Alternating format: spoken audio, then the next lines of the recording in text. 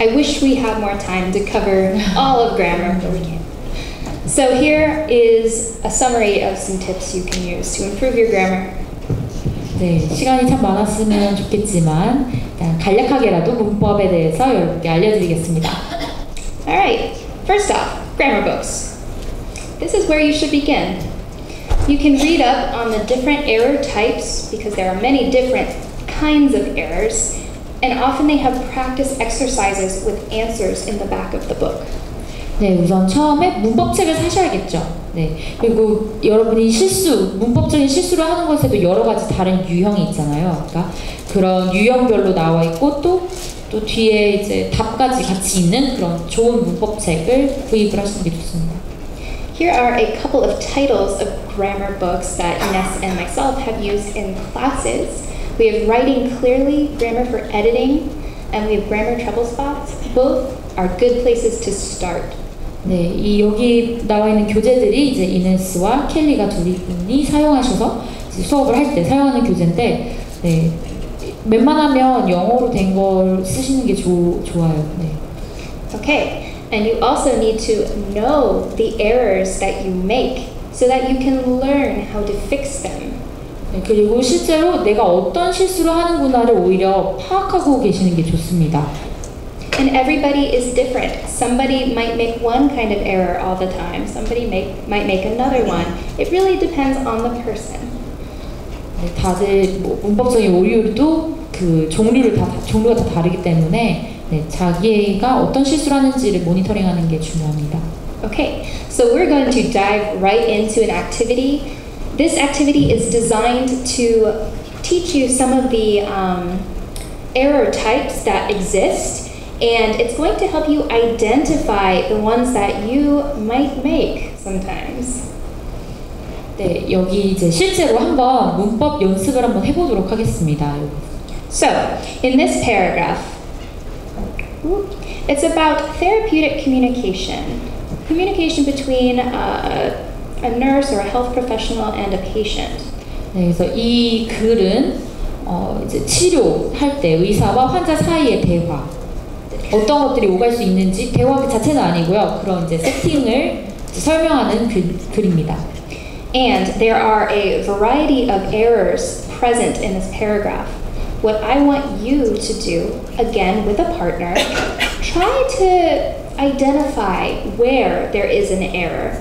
You might not know what type of error it is, but you might know something is wrong. 네, 이제 파트너분과 함께 이 중에서 뭐가 좀 이상하다, 뭔지까지는 모르셔도 됩니다. 어떤 문법적 문제인지는 모르셔도 되지만 어떤 부분이 이상한지를 한번 이렇게 쭉 봐보세요. Okay, so go ahead and take a couple of minutes. You might maybe write down what you think would fix it, and then I'm going to show you what kinds of errors are happening. 네, 그래서 한번 종이 같은 데다가 한번 써보세요. 좀 이상하다 수정까지는 한번 해보셔도 좋을 것 같습니다.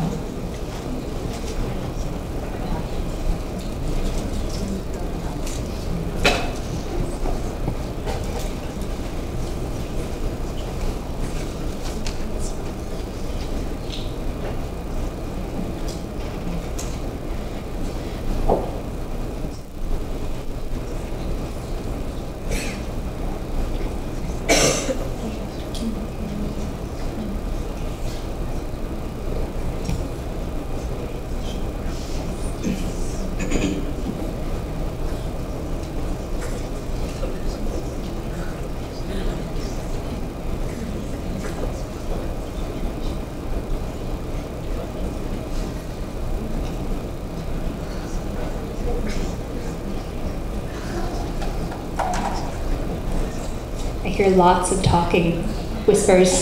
That's good. Let's talk about it a little bit.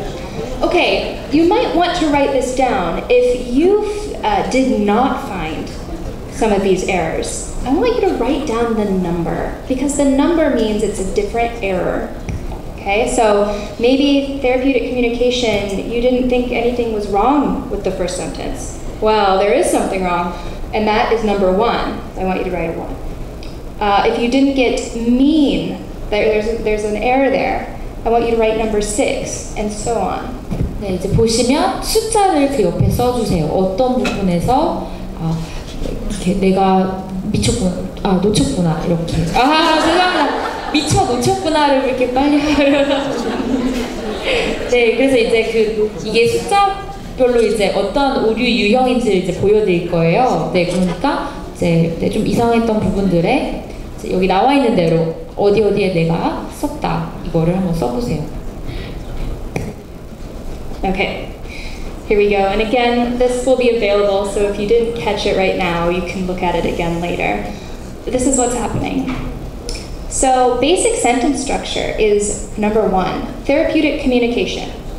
And then it ends. That's not a complete sentence. All we have is a subject. We don't have a verb, and we don't have an object. So something's missing. 네, 여러분 첫 번째는 이제 기본적인 문장 구조에 문제가 있는 거죠. 주어도 있고 동사도 있고 뭐가 있어야 되는데 이건 주어 하나만 딱 있고 문장이 아닌 거죠. 근데 점을 찍으면 안 되죠. 그게 여기서는 문제인 거죠. 1번. Alright, number 6 is the next one. Subject-verb agreement.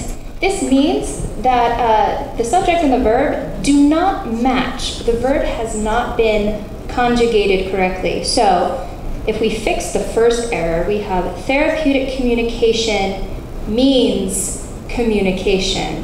So it should be means.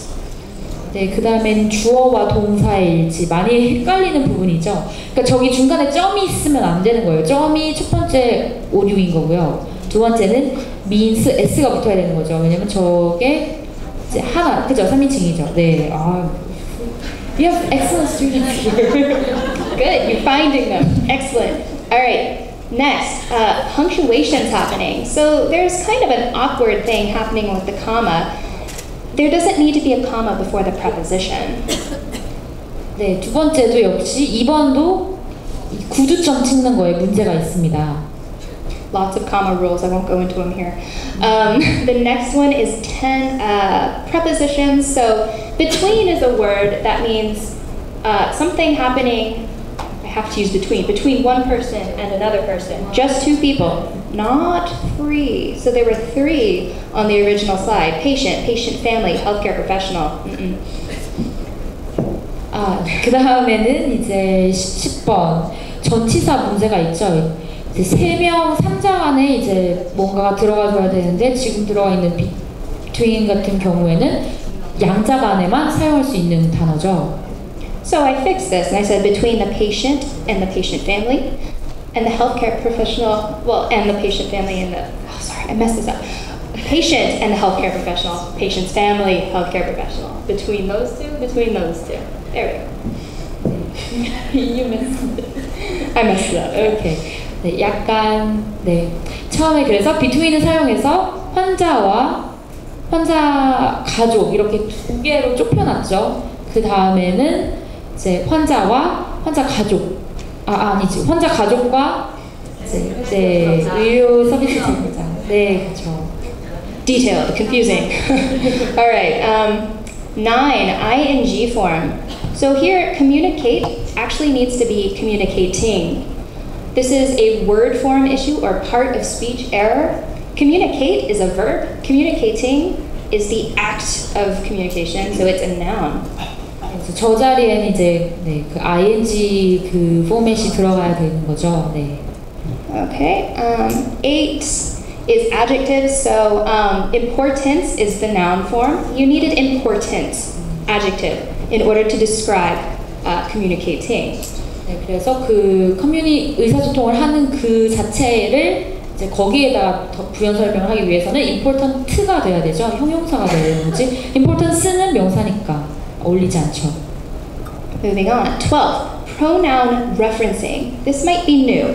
So here we have we, but when I read this as a native speaker, I don't know who we is talking about. 네, 이제 이거는 대명사, 이게 뭘 지칭을 하는지 위가 뭘 지칭을 하는 건지를 알 수가 없기 때문에 잘못된 거입니다. Alright, next, collect informations. So 5, and there are a couple of them in there. 5 means that it's a noun error, but also it might be a number error, so singular versus plural. Here, information cannot have an S on the end of it. 네, 5번 informations 같은 경우에는 이제 숫자, 수사나 명사에 이제 오류가 있는 걸 가리키는데 information은 저 단어 자체가 S가 붙을 수가 없는 단어예요. 그래서 그냥 information 그 자체로 singular, plural 다 됩니다. Alright, 3, verb tense and verb form. So, you can see in the square brackets that we were missing a piece of the verb. We needed the to be in there, so I put it in there and now it's correct. 네, 3번에는 이제 to be 그 동사가 들어가 줘야 되는데 없었기 때문에 에러가 났고요. Alright, 7 is articles. These are really difficult, so be patient with yourself when learning them. There are certain rules, but you can look them up maybe a little bit later with the resources we give you. 네, 7번은 이제 네, 언제나 되게 헷갈리는 관사 문제죠. 네, 원래 어렵고 헷갈리는 부분이니까 절대로 네, 뭐 조급하게 생각하지 마시고요. 이제 이따가 링크를 또 보여드릴 거예요. 그러니까 그걸로 많이 연습을 해보세요. Alright, so I think it is very important to have the good therapeutic communication.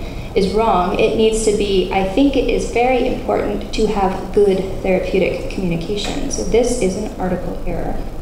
네, 정관사가 없어야 되죠, 저기는. Alright, and then we have verb tense going on again. So this will helps needs to be this will help. And then it helped the patient needs to be it will help the patient probably. 네, 이제 저거는 시제에 관련해서 이렇게 도움이 될 것이기 때문에 미래에 일어날 일이죠. will help라고 돼야 되는 거죠. And then we have another adjective issue here. So this is actually a noun, safety, but we need the patient to feel safe. So we need the adjective right there. 네, 그래서 형용사 다시 한번 네, feel safe, safety가 아니라 safe가 들어가 줘야 됩니다. And here it is, the correct one. This is the one I corrected it on. That's why I confused myself. Therapeutic communication means communication between the patient and the healthcare professional, or between the patient's family and the healthcare professional, etc., etc. 네, 이게 완성본입니다.